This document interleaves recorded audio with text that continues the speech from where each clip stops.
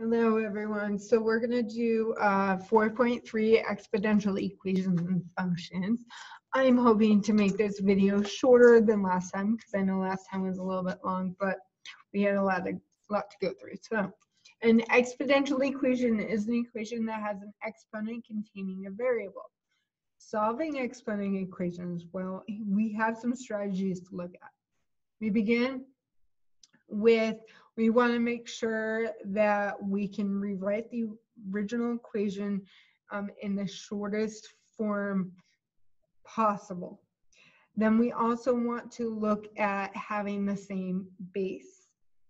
And then we're able to either set the exponents equal to each other or use our inverse with logarithms to help us solve. But more than likely with this section, we are changing the bases enough to be able to solve, okay? So first we have example 1, solve the equation. We have 2 to the x squared plus 5x equals 116. So right now what I want to think about is having the same base. Well, if you think about this, 2 to the x squared plus 5x stays the same, and 16 is 2 to the 4th. But because it's a fraction, we have to remember a fraction makes a negative exponent. This is very important. I see a lot of kids overlook that. Now that our bases are the same, we can focus on the exponent, which is x squared plus 5x equals negative 4. Now we have an x squared, so we have to think about factoring. So let's move everything over. We have x squared plus 5x plus 4 equals 0. And then we factor, so we get x plus 4 times x plus 5 plus 1. So x equals negative 4. And x equals negative 1. Plug back in to see if it works. We can do that in our calculator. When you do that, both of them do work. Example 2, we have a little bit of a difference here because we have this 2 and the 10.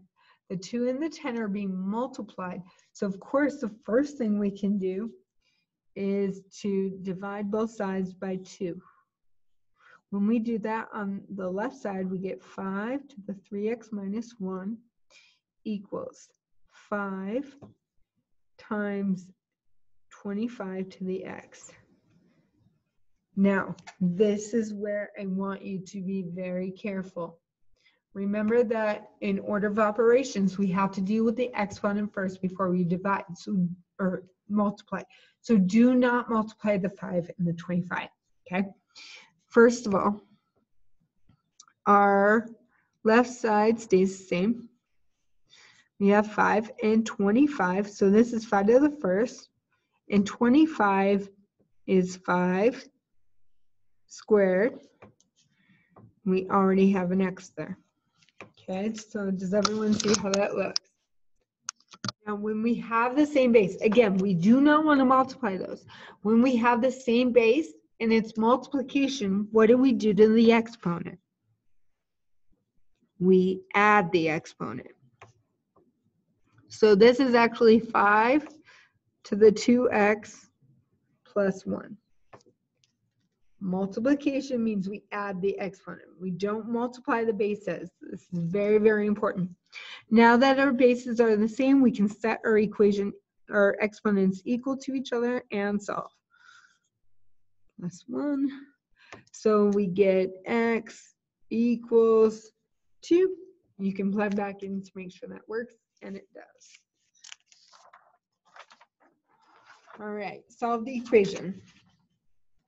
All right, first thing I want to do, because I want to make sure that our bases are the same and everything, is actually move this constant over. So we're going to have 5 times 10 to the negative 2x equals 73. And I want to get rid of that 5. It's multiplying, so we're going to divide both sides by 5. And yes, we get a fraction. But guess what? Who cares? They exist. We need to get used to them. Now, in this case, we can't get our bases to be the same. And what did I say at the beginning of this lesson? We're either going to get the bases the same so we can look at the exponent, or we're going to have to use our inverses. Well, if we have a base 10 here, that means we have to do log base 10 to get rid of it. And whatever we do to one side, we do the other. Okay, and those cancel. So I get negative 2x equals log base 10, or you can just say log 73 over 5. Now I'm going to do the exact, and I put 75. I'm going to do the exact value, so I'm not even going to put that in my calculator right now. And then how do you get x by itself? We divide by negative 2. So I have a log of 73 fifths all over negative 2, and I'm done. Now, in your homework, they might have you do the approximation that you can just do in your calculator and give that decimal out. Here's another one that's tricky. Remember, lately I've been saying whenever there's tricks, you need to make sure you understand them because they're probably going to be on your test. Okay? Well, e to the 2x, 3ex minus 10. Well, what does this look like, guys? This looks like x squared plus 3x minus 10. And I want you to think of it like that. But instead of x's, usually when people do this, they use u. They use what's called u substitution. In other words, we're setting u equal to e to the x. So that's why we get u squared plus 3u minus 10.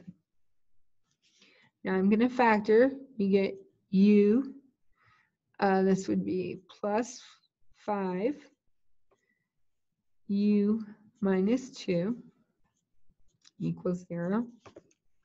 Now, of course, we would set each part equal to 0. Here is where most people make their mistake.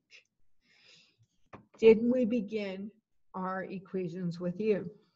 No, we did not. We used them with e's. So I have to substitute the e to the x back in before I solve.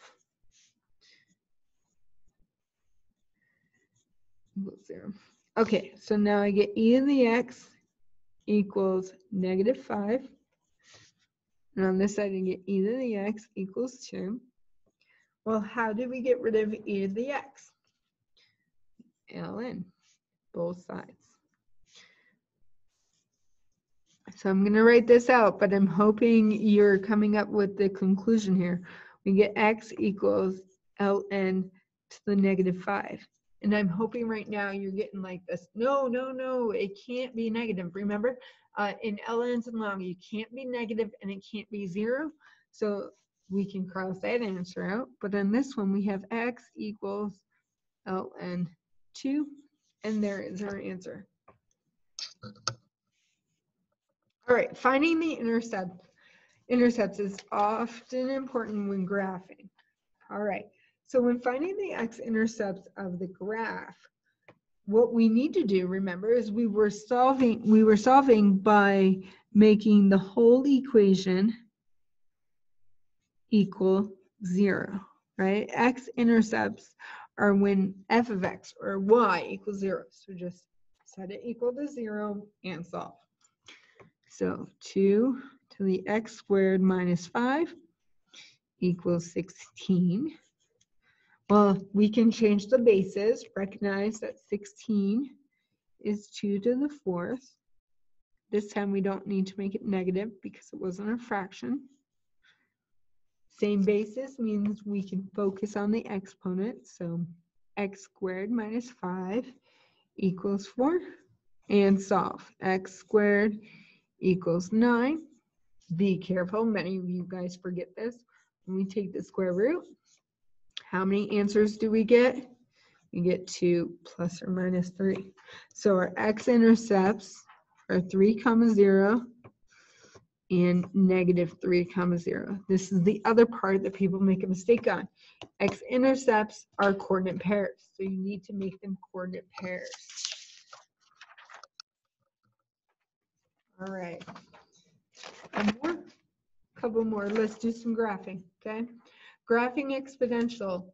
So a couple things. Find the domain. Recall that y equals b to the x. It's defined for all x values. We need to find the x and y intercepts. We have to talk about transformations. Plotting points if we need to make sure things are correct. Think about the horizontal asymptote, because remember in a exponent, usually we start out with our asymptote being at 0. And then we're going to sketch our curve, okay? So let's think of this. The domain. Well, remember the domain for an exponential is -infinity to infinity. To find the x-intercepts, we set our equation there. 3 2x plus 1 minus 1 equals 0. So then we solve. Okay. Now think of this. This is the tricky part here. You're like, wait a second, we can't get the bases to be the same, but we can, because 3 to the 2x plus 1 stays the same, but 3 to the what would equal 1? 3 to the 0. That was a trick right there. So set the exponents equal. All right, we get x equals -1/2. So remember, that's a coordinate pair, so -1/2, comma 0. Okay. Now we want the y-intercept. Okay, y-intercept is when x is 0, so let's plug in 0 there. We get 3 to the 2 times 0 plus 1 minus 1. So 3 to the first minus 1. So what do we get? 2. So our y-intercept's at 0, 2. All right, let's think about transformations here, because that will help us with our asymptote, okay? First of all, the -1 at the very end makes it go down 1, which makes our horizontal asymptote y equals -1. All right, then we have this 2x plus 1. So the plus 1 on the inside makes it go left 1. And the 2, of course, makes it do that vertical, or in that case, does the horizontal stretch or shrink. But really, we don't have to worry about that right now. We can look at these other points and just connect. So we have, let me get the horizontal asymptote right there. And we get the -1/2, 0. It's our x-intercept. And our y-intercept is 0, 2. And then because we have our 2 points, all we have to do is connect. Okay. Now, if you needed to be 3 or more points, you guys, all you have to do is plug in a value and estimate where it is.